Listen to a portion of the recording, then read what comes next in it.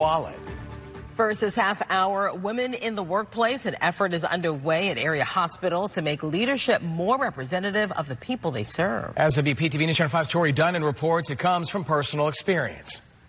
Agonette Parks. Definitely see the change shift happening here immediately. And Maria Morales Menendez. In society, I think we're moving towards more acceptability of women in the workforce, women in leadership, women of color. Are both young women newly promoted to healthcare leadership positions. I'm 29. 25. Agonette is the Associate Administrator of Delray Medical Center. I've seen a huge change in acceptance and not just age or race or sex, but more so about your skill set and what you're able to offer. Maria is the Chief Operating Officer at the hospital. While I was in my MBA program, I had expectations of what it would be like to be a woman of color, a woman walking into business and healthcare in general as a leader. The Palm Beach Health Network CEO Maggie Gill calls these efforts intentional. I've seen that leadership doesn't always represent the community that it serves in terms of what it looks like. A McKinsey study on women in the workplace shows overall in 2021,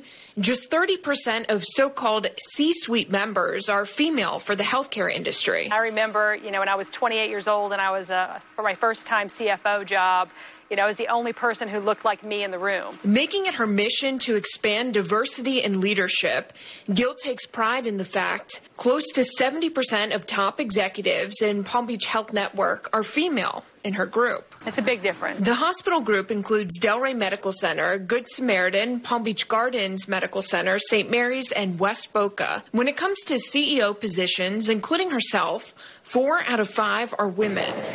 What did it look like here like 5-10 years ago? It looked a lot different. Yeah, I would say the numbers were probably closer to what the national average was. So this is something you're really passionate about? It is. I'm very passionate about it. Again, I think some of that comes from personal experience, experiencing bias in my own career. She calls it reaching in. To find those people who have potential, who may not, again, look like your typical executive, and helping them develop at an individual level. Why do you think it's important in a hospital setting to have female leadership? I thought, wow, we're an industry of primarily women workers in hospitals, and there seems to be a gap here in terms of how we're represented in leadership. A so-called map may be in the works. I grew up without having really a blueprint. I think often with men in leadership, you have a lot of representation in the community. You know that I can aspire to be like X, Y, or Z.